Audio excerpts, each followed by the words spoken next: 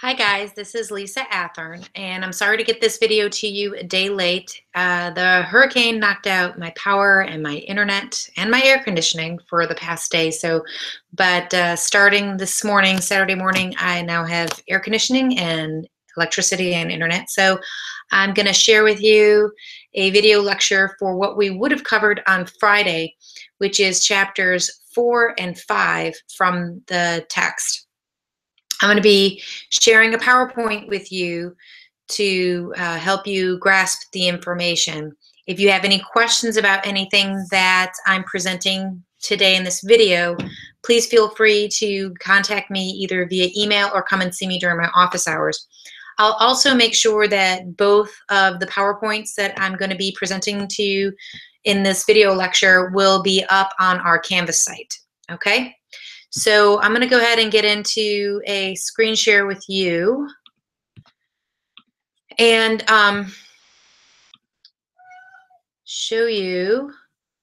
I'm going to go ahead and get into chapter 4. So we'll start off on chapter 4 here. Chapter 4 covers giving your first speech, and you can break down this process into 2 steps. Every speech will have 2 basic steps: the preparation stage and the delivery stage. So let's begin with preparation. So the first thing we need to look at when we talk about preparing a speech is we need to understand who our audience is.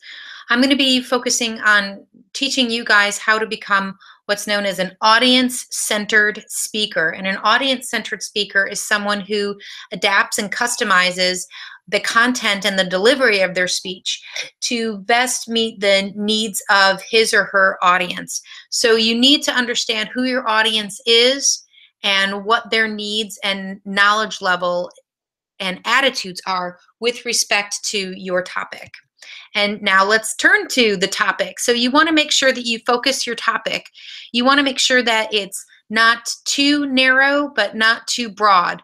And part of figuring out how to narrow down your topic is understanding, again, your audience. You know, what kind of knowledge level and expertise your audience may or may not have regarding your topic, and also the time constraints that you have.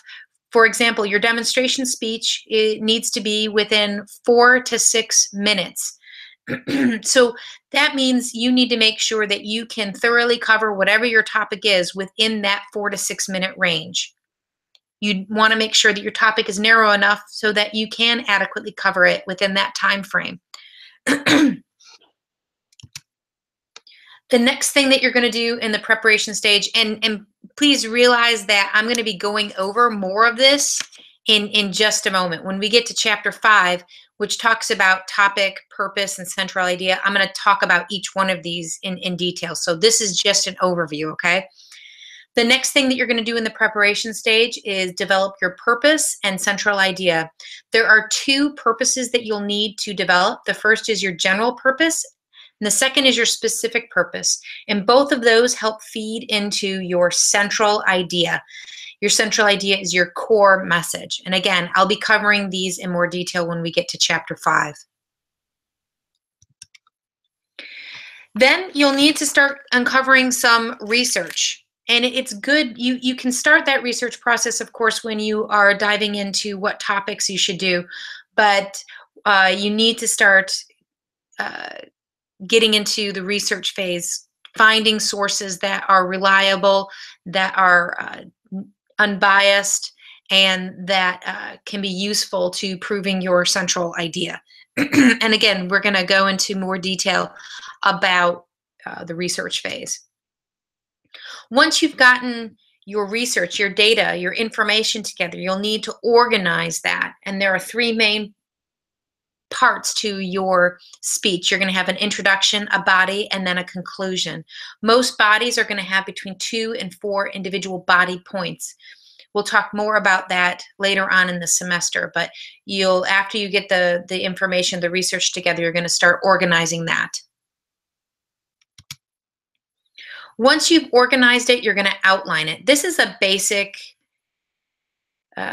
visual of what your outline, each outline that you're going to be handing in. Now, you'll need to hand in an outline for your demonstration speech, for your informative speech, and for your persuasive speech. And this is essentially what it'll look like. You'll have your title, of course, your name, and your general purpose, specific purpose, central idea, and then you'll have an introduction, a body, and a conclusion. Your persuasive speech will look a little bit different from this because you're going to be using a different organizational pattern called Monroe's motivated sequence. But this is exactly what your outline format will look like for the demonstration speech and for your informative speech. You'll also note after the conclusion that there's a bibliography and visual aids, so you'll want to make sure that you include both of those. And again, we'll talk more about the requirements for your outline later on in the course. And finally, you'll create note cards. So one thing that the text talks about, they talk about an outline as a preparatory outline, and they talk about note cards as your delivery outline. So note cards will have a really skeletal version of your preparatory outline, and it can also include helpful delivery cues like pause, smile, and breathe. Next, you want to make sure that you practice, practice, practice. Practice is essential for a successful speech. You guys are going to be utilizing a delivery method called extemporaneous. And extemporaneous has a feeling of sort of a casual conversational feel. But in order for that to really play off and be successful, you need to practice that a lot. It looks very natural, but it's something that's definitely practiced.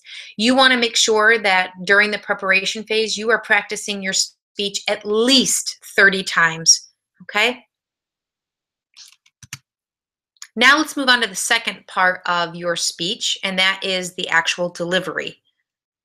There are 4 methods of speaking. The first is memorized, and this is when you write out your speech word for word, and then memorize your speech word for word, and then deliver it with absolutely no note cards or scripts or any kind of cues. The second is manuscript, and this is when you, again, write out your speech word for word, and then read off of a manuscript when you deliver it. The third is extemporaneous, and as I just said, this is the delivery method that you will be utilizing in our course for your demonstration speech, your informative speech, and your persuasive speech. In an extemporaneous speech, it looks very natural, but it's something that you have practiced over and over again. So in extemporaneous speech, you have the topics and what you're going to be covering down packed. You're going to have that down and memorized. However, the exact words you use when you deliver it are off the cuff. And the fourth and final method of speaking is impromptu. And this is a spur of the moment type of speaking. I'm going to talk more about impromptu speaking later on in the semester. So let's just talk a little more about extemporaneous, which is the method of speaking you're going to be utilizing for the next 3 speeches: your demonstration speech, your informative speech, and also your persuasive speech. As I've stated before, this requires a lot of practice. You need to practice at least 3 times for each one of those, 30 times, sorry, for each one of your speeches. You want to make sure that you're practicing out loud so that you can find out what words are tripping you up. You also want to make sure that when you start a practice that you don't do over, okay? You're never going to be able to do over for any of your speeches in this class. You're never going to be able to have a do-over for speeches in the real world. So you want to figure out how to keep going when mistakes happen. And notice that I said when mistakes happen. You're going to make mistakes. There's going to be both delivery errors, technological errors that are going to occur, and you want to be able to figure out how to handle those, both with your nerves and your nervousness, and also with just smoothing out that content when those errors occur. You want to make sure also that when you practice your speeches that you time them. Remember, you need to fit, your demo speech needs to be within 4 to 6 minutes. That's a 2-minute window that you have. That's a huge window of time for you to hit. So if you give your demonstration speech and you're at 7 minutes, I know for a fact that you have not adequately practiced this speech and timed that speech so that you are hitting that window. You want to also make sure that you practice with an audience, preferably with an audience that are going to be honest and helpful to you. The peer evals that are available for all of the speeches up on our Canvas site, print a few of those out and ask your audience members, family and friends, to fill out one of those peer evaluation sheets and to do so in a really honest way so that you can get some good feedback about what's effective and what's ineffective with your content and delivery. So now let's talk a little bit about creating a good start. With your delivery, the very first thing is your self-confidence. This is going to come primarily from getting good preparation, getting your content together, being well organized, and also from practicing. You would be amazed at how much your nerves, you're going to have a better chance of controlling that nervous energy if you have practice. So make sure that you are practicing those 30 times. Second, you want to give yourself a good start. So when it's your turn to speak, don't say, oh, and whisper to your friends, oh, I don't like this, I don't want to get up. Give us a good start. Smile, be confident, walk up to the front of the classroom, make strong eye contact, and pause before beginning. Give us a chance to take you in, give you a chance to take the audience in. Again, eye contact is key in not only helping to transfer that nervous energy into positive energy, but in connecting with your audience. You should be aiming to look at your audience 95% of the time. You want to have a speaking rate that is not too fast, but not too slow. Remember, in an oral presentation, we can't pause, rewind, and listen to you again. We have to be able to understand what you're saying the first and only time that you say it. So make sure, a lot of speakers have a tendency to speed up their speaking rate when they get up and are nervous. So make sure that you're speaking at a rate that your audience can follow. Give us some expressions. Show us your enthusiasm for your topic and this opportunity to share your topic with your audience. Remember, you can pick any topic you want. So if some enthusiasm, then your audience is going to take on those cues from you with respect to how they receive your topic. All right, clarity and volume. Make sure, as far as clarity goes, that you are pronouncing all of the words and correctly enunciating all of the words. In particular, the very last syllable of each word. Don't slur or blend that last syllable. Volume. You want to make sure that the people in the back can clearly hear you. Okay? You also want to make sure that you're not talking at a volume that's so loud that the people in the front are just blown away. Give us some gestures and some movement. Use your hands to gesture, particularly when you are emphasizing a point, and try and siphon off some of that nervous energy by moving around the room a little bit. This also helps to wake up a tired or listless audience. You want to make sure that you're not just stuck behind the podium or behind the computer. Make sure that your gestures and movements, however, aren't nervous gestures or movements. So a nervous gesture would be something like clicking a pen cap. A nervous movement would be what I call the caged tiger movement, where you're just going side to side, side to side, side to side, like a caged tiger. Posture and poise. You want to make sure that you stand up straight. Keep your weight evenly distributed on both feet. Okay? Try not to kick out your legs or balance on one foot. Make sure that you maintain your poise even when, and notice I'm saying when, you make mistakes or mess up. Note cards. You guys are going to be allowed one 3x5 or 4x6 note card, and you can use one side of that note card. Okay? So make sure that you take time to fill out those note cards. Glance at the note cards. Don't look down and read from the note cards. And again, as I stated when I talked about giving us some expressions, make sure that you are showing enthusiasm for your topic. Transfer that nervous energy into enthusiasm for your topic. And make sure that you close strong. Don't go out with a whimper, go out with a roar. Have some thought put into how you're going to close your speech with your what's called a clincher, and we'll talk more about that later on in the semester.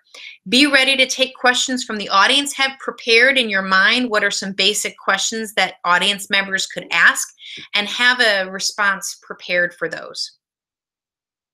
All right, so chapter 4, we talked about preparation and delivery. And if you have any questions regarding anything that I've just covered in this chapter, make sure that you email me or come see me during my office hours, okay?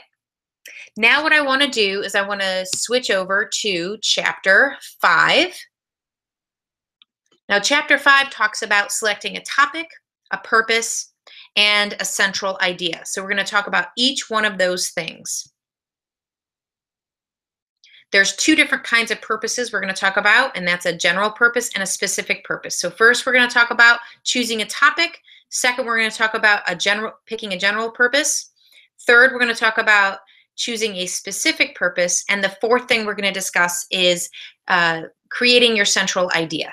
It's really imperative that you understand the distinction between all four of these different things before moving on in the course. So let's begin by talking about selecting a topic. You want to pick a topic that you care about. Remember how I just got done saying that you need to show enthusiasm for your topic. I'm allowing you to pick just about any topic you want for your speech. So make sure you're picking one that you care about. Make sure that you pick a topic that's doable, that you can research, and something that you can master within the time constraints of the course. So if we're looking at the very first demonstration speech, make sure that you're not picking a demonstration topic that you just don't think you can do, master, or research within the time constraints of this course. Pick a topic that you think is going to interest the audience. Okay, just because it's interesting to you doesn't necessarily mean that it's going to be interesting to the audience. And make sure that your topic is narrow in focus. Remember, you're going to have a very limited amount of time in which to convey that topic. So you want to make sure that the topic is narrowed in focus so that you can adequately cover that topic. So, for example, an informative speech on the geography of Italy probably is not going to be a narrow topic, a topic that's narrowed down enough for you to cover adequately in, say, 6 minutes. But you could take a look at perhaps, central Italy, the geography of central Italy, and perhaps you could cover that within that particular focused, that particular finite amount of time. Let's talk a little bit about how you can find topics. Sometimes I have students who have a really difficult time, even though they're given free rein to, do any topic that they want. They just don't know where they can go to get ideas about what topics they can do. So one thing you can do is take an inventory of your personal experiences. Explore your interests. What are some things that you are interested in knowing more about? And this could be just personal interests or professional interests. You could also engage in what's called brainstorming. And this is when you have a set amount of time, say 30 to 90 seconds, where you can write down any and all ideas that come to your mind on a sheet of paper and absolutely apply no critical thought to that list. Just write down whatever comes to your mind and then start working through that list. You can also explore the internet for different types of ideas on topics that you could choose for demonstration speeches, persuasive speeches, and informative speeches. If you have access to the Connect site for the textbook, there are also some helpful topic finder tools that you can explore through there. So once you've selected a topic, you're going to move on to the general purpose. Now, the general purpose is always going to be given to you for each and every speech. And there are three main general purposes that your text actually covers two, but I'm going to talk about three. The first is to inform, where you serve as a teacher. The second is to persuade, where you serve as an advocate for a particular position. And the third is to entertain. So when you have a speech where the general purpose is to inform, you may be giving your audience new information, or you could be presenting information that they know already, but you're adding a new twist on that information. You could be defining a concept for your audience. You could be explaining or describing something, or you could be demonstrating something, as is the case with your first speech. So your first speech, which is a demonstration speech, your general purpose is going to be to inform. And for this speech, you're going to be demonstrating a process. You need to show your audience how to do something. Your second speech, which is your informative speech, will also have a general purpose of to inform. And this is where you're going to present either new information, or you could be defining a topic or a concept. You could be explaining, describing. Your informative speech may even have elements of demonstration in it. It's important to note that for speeches in which the general purpose is to inform, you are a teacher, not a preacher. You're not an advocate for a particular point of view. You're just giving facts, information. Unlike the persuasive speeches, if you have a general purpose of to persuade, you're going to be an advocate. You're trying to convince listeners to adopt your point of view. So you're changing their minds, and you could also be changing their behavior. Lastly, if your general purpose is to entertain, this could be something like the best man speech at a wedding. These are typically speeches that are light in tone, they're fun, they're relaxing, but you want to make sure that a speech where the general purpose is to entertain, it's just not a series of jokes. It should be still well organized and thought out. Now let's move on to the specific purpose of your speech. The specific purpose of your speech is going to be a factual statement of exactly what you're going to do in your speech. So it's a factual statement of what you're going to do in your speech. You're bringing your speech into sharp focus. And the specific purpose is created so that it helps you stay on target. This is especially important during the research phase. Many students, when they start researching, they gather so much information and they become inundated and overwhelmed with the amount of information that they're getting. And so it can be very difficult figuring out what is relevant and what's not relevant. So if you go back to your specific purpose time and time again, it will help you understand whether or not the information you're gathering is relevant for your topic or not. So in order for you to create your specific purpose statement, you're going to need to follow these steps. These are important for you to follow, okay? The first step, every specific purpose statement is going to start with a to infinitive statement. It's going to be followed by a reference to your listeners. The third part, it has it's limited to a statement of one idea, not two, not three, but one idea. It needs to also be very precise and not too technical. Most importantly, the specific purpose statement is a statement of fact. It is not an assertion. It is a statement of fact. So let's look at an example here. Let's say that I'm going to give a demonstration speech on tie-dyeing. So tie-dyeing is going to be my topic. Can you guess what my general purpose statement is going to be? Well, if you guessed to inform, you are correct. All your demonstration speeches are going to have a general purpose of to inform. Now, if I'm going to create a specific purpose statement for my topic of tie-dyeing, it might be something like to show my audience how to make a tie-dyed t-shirt. To show my audience how to make a tie-dye t-shirt. So let's take that specific purpose statement and see if it meets all of the requirements needed for a specific purpose statement. So does this specific purpose statement of to show my audience how to make a tie-dyed t-shirt follow all of the steps needed? Well, it starts with a to infinitive, followed by a reference to my listeners, or in this case, my audience, the same thing. It's limited to one idea, how to make a tie-dyed t-shirt. It's precise, it's not technical, and it is a statement of fact. It is not an assertion. So this specific purpose statement meets all of those requirements. As you are creating your specific purpose statements for all of your speeches, you need to make sure that your specific purpose statement meets all of these rules.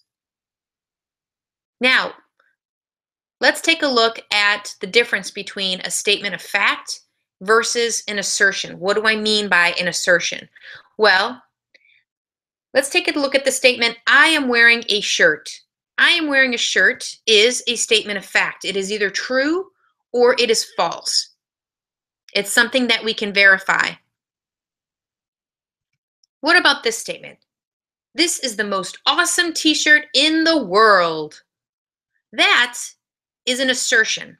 It's something that I'd have to prove to you, and it's something that after I utter that statement, you could say, oh yeah, prove it. So I am wearing a shirt, statement of fact. This is the most awesome shirt in the world, an assertion.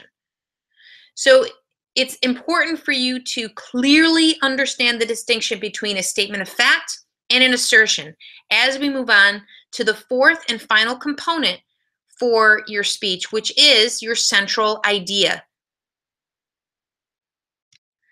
Your central idea is your core message. It's your thesis statement. It's expressed as one sentence expressing one main idea.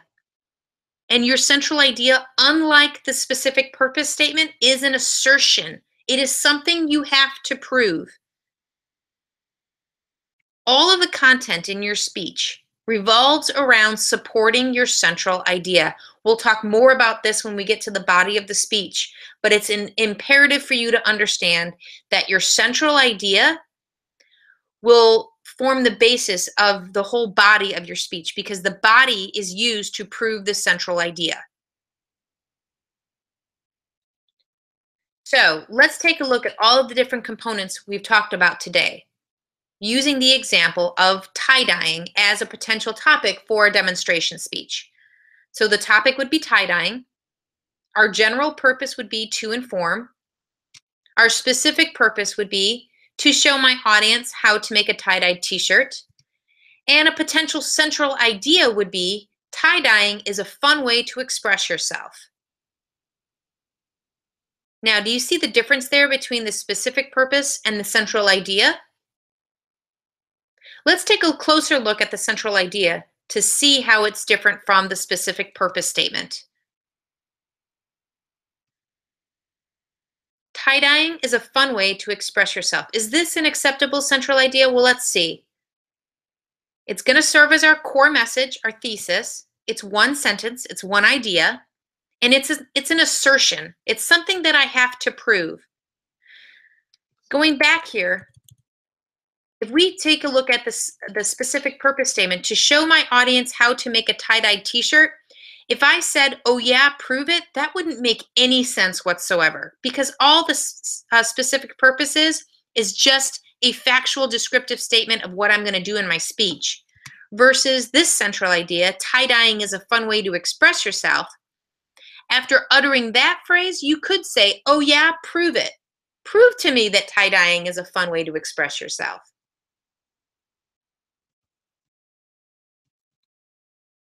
So again, you could say, oh yeah, prove it to that central idea, and it would make sense. So let's play a game now. Let's see if you guys can recognize which is a topic, which is a general purpose, a specific purpose, and a central idea. Guess which one of these is a topic for a speech. Which one? A, B, or C?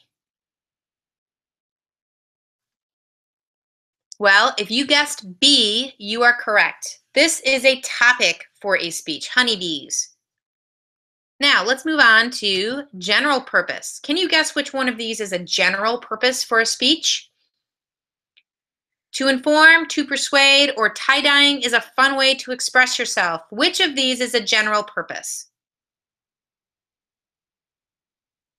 Well, if you said A and B, you are correct. To inform and to persuade are general purpose statements.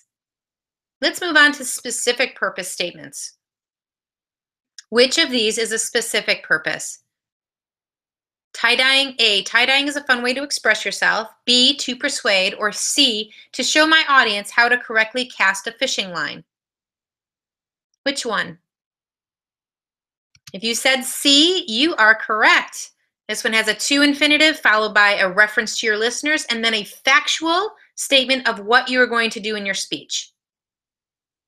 And finally, central idea. Can you guess which one of these is a central idea for a speech?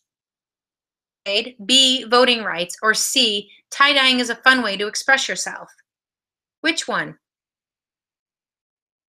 Well, if you said C, you are correct. Remember, central ideas are assertions. They're things you're going to need to prove to your audience. They're things that after you utter them, your audience can say, oh yeah, prove it. So after uttering tie-dyeing is a fun way to express yourself, you could say, yeah, prove it to me, and that would make some sense. So today for chapter 5, we took a look at your topic, general purpose, specific purpose, and your central idea. If you still have questions, make sure that you're reading the text. Take some notes and contact me. You can contact me via email or see me during my office hours. And that is chapters 4 and 5 for you. Again, if you have questions regarding either of these, make sure that you're coming to see me during my office hours.